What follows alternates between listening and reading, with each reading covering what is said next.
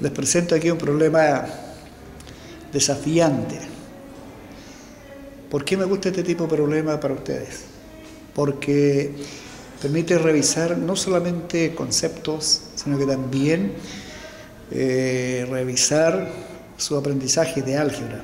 Por eso les digo que si ustedes tienen buena base en álgebra, las unidades siguientes van a ser relativamente comprensibles, fáciles, entre comillas, como yo sé que igual les cuesta a algunos de ustedes las matemáticas. Bueno, dice, ¿cuál es la distancia focal en la elipse definida por esa ecuación? O sea, si a mí me presentan una ecuación como la que aparece ahí, ¿cómo sé que es una elipse? ¿Cómo no puede ser una recta? ¿Cómo no puede ser una hipérbola? No puede ser una parábola, no puede ser una circunferencia. Así que por eso me interesa la revisión de este problema, ¿ya? ¿Cuál es la distancia focal en la elipse?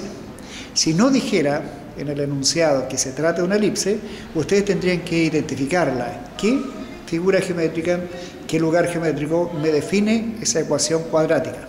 ¿Ok?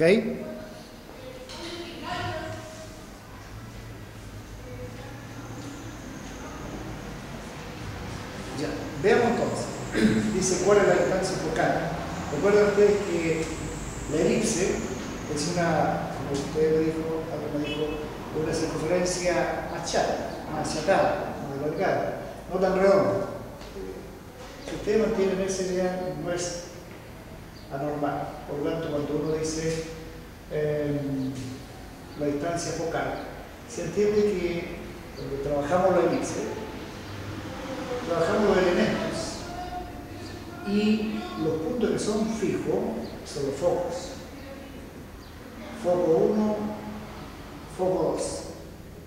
También dijimos que el eje mayor es importante porque nos permite buscar las intersecciones de la elipse con los ejes. Y eso lo llamamos vértice. Pero en este caso, no me están preguntando por nada más que solamente que ubique cuál es la distancia que hay. Ni siquiera dónde se encuentra, solamente que ubique la distancia. Ahora, ese conocimiento para encontrar la distancia entre los focos es clave. Es clave. Es clave. ¿Qué significa eso?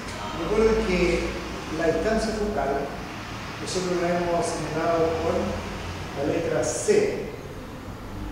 Cuando yo tengo el valor de C y lo multiplico por 2, encuentro la distancia focal. La distancia entre los focos. Entre los focos. Ahora, en esta ecuación, ¿cómo encuentro los focos? Me interesa encontrar los focos, cómo resuelvo el problema. Y aquí es donde ustedes tienen que manejar modelos matemáticos. Modelos matemáticos. ¿Qué modelo matemático les dije? En principio, recuerden que vimos la elipse cuyo centro está en el origen del plano cartesiano. Pero si esa elipse la trasladamos posteriormente, le colocamos otro centro o la llevamos a otro centro, el modelo matemático era dependiendo del centro. El centro, dije, modelo de centro o para el centro, HK. Es decir, los ejes yo los traslado H unidades, los ejes originales de origen, lo traslado H unidades en forma horizontal y K unidades en forma vertical. Cuando yo tengo la elipse con este centro, pues aquí me interesa el modelo, que ustedes lo pueden recordar.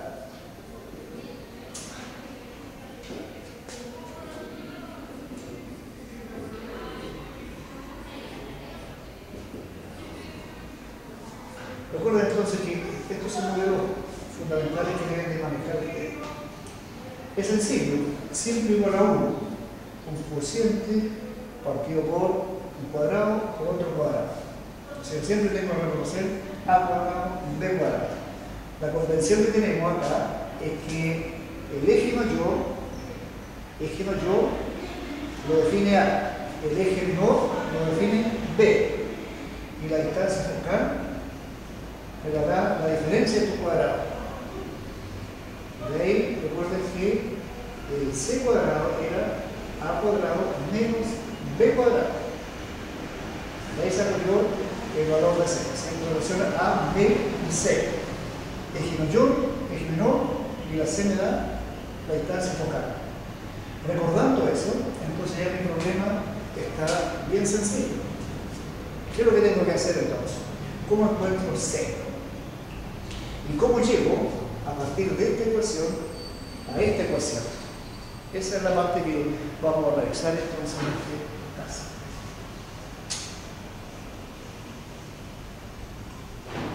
Ok. Digo que me gusta este tipo de problema porque primero ustedes reforzar también elementos de álgebra. ¿Cuál era mi meta? Mi meta era, a partir de esto, llevarla a la ecuación cartesiana o canónica del centro HK. Eso me lleva a mí entonces a que a partir de esto yo agrupe, asocie las variables 9 cuadrado menos 18x más 4y cuadrado más 8y igual 23. Transpongo inmediatamente el número 23 para ir llegando al modelo que yo quiero. Entonces, recuerden que el modelo dije que era cuadrado menos 1 partido por un cuadrado perfecto. Cuadrado de 1 partido por 1, un cuadrado perfecto, y acá que me quede 1.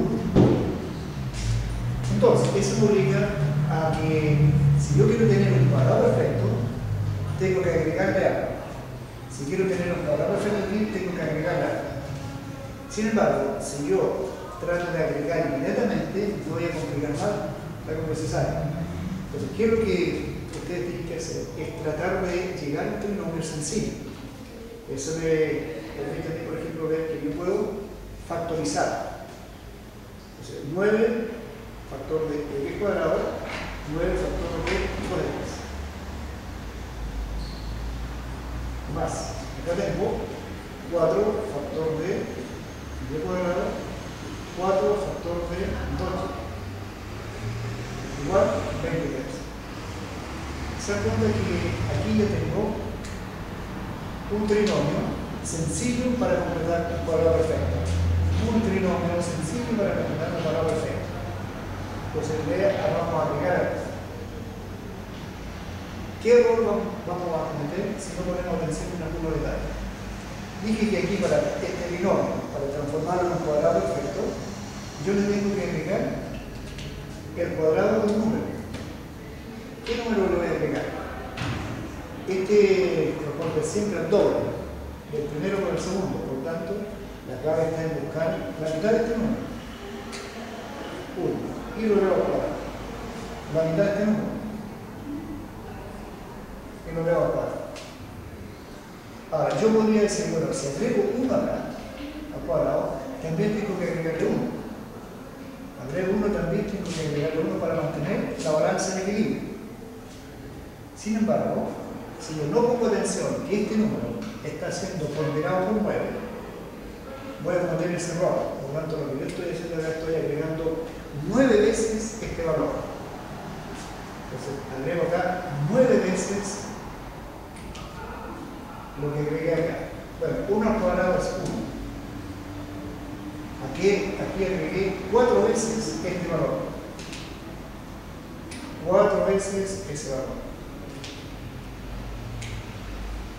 Así que no debo de olvidarme que este número multiplica a este, multiplica a este, multiplica a este. Este número multiplica a este y a este. Si considero eso, mi problema va a estar más sencillo. Entonces acá tendría 9 factor de cuadrado de x menos 1. Acá 4 cuadrado de y más 1. Igual 23 más 9 más 4. 13. Por lo tanto daría 36. 36. Voy a aprovechar una igualdad. 36. ¿Qué modelo es el que señalaba anteriormente? Que tenía un cuadrado de binomio por un cuadrado, otro cuadrado de binomio por otro cuadrado, que igual a 1. Igual a 1. Siempre este número tiene que ser 1. Igual a 1. Entonces, ¿cómo llevo a mi modelo para que aquí me quede 1? Entonces uno dice, bueno, divido. En realidad no es malo dividir, pero vamos a hablar de simplificar. Entonces voy a simplificar por 36. ¿Se dan cuenta la diferencia? Porque si yo divido 9, 36 me va a quedar un número decimal, 0 y tanto. 4 dividido en 36 me da 0 y tanto. En cambio, si simplifico,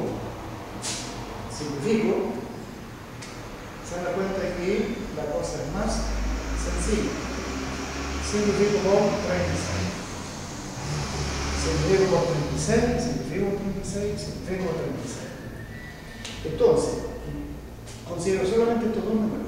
Simplifico 9 y 36. Entonces, la fracción 9, 36. Simplifico por 9. Significa que divido el numerador por 9 y el denominador por 9. Eso me queda 1, me queda 4. Eso me conviene plantear acá. Así que voy a simplificar. Divido el numerador y denominador por el mismo número. Por lo tanto, acá me queda cuadrado de partido por 4. Acá me quedaría cuadrado de esto partido por 9. Simplifico por 4. 4 dividido en 4, 1. 36 dividido en 4, 9. Igual 1. Así que a partir de esta ecuación llego a esta. Y esta es la que me entrega información. Entonces, subrayo esto y borro lo anterior. Lo borro, no me sirve. O sea, ya le saqué provecho a esto. Saqué provecho.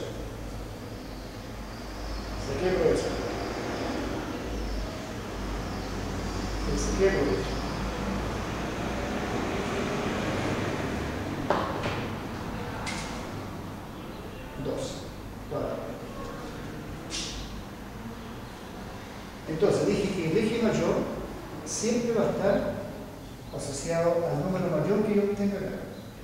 En este caso, entre 4 y 9, el mayor es 9. Por lo tanto, mi eje mayor es paralelo al eje vertical, al eje Y. Por lo tanto, aquí va a estar mi eje mayor, paralelo al eje Y. O sea, la elipse tiene esa forma. Pero a mí lo que me está preguntando es por distancia focal. Ustedes dicen, bueno, ¿por qué si yo esto? Es cierto, como estamos haciendo un repaso, un reforzamiento, me interesa reforzar algunos errores que a veces cometen los estudiantes. Entonces, de aquí digo que A cuadrado es 9, no 4. Recuerden que el eje mayor es A. B cuadrado es 4. C cuadrado es la diferencia de 9 más 4, 5. En consecuencia, tengo que C es raíz de 5. Si el cuadrado de C es 5, el número es raíz cuadrada de 5. Entonces, la distancia focal es 2C. Por lo tanto, es el doble de este número. Y esa es la distancia focal. 12. ¿Dónde está? Aquí. Ahí. 12. Esa sería entonces la respuesta correcta. Alternativa B. Entonces hemos realizado completación de cuadrado binomio, pero teniendo en cuenta la factorización. Y un modelo matemático de la elipse con centro no en el origen, sino que en otro punto cualquiera del plano cartesiano. Espero que manejen bien estos esforzamientos. ¿Ok? Es decir, esa es la idea. Si no, vuelvan a revisar el video y lo repasan.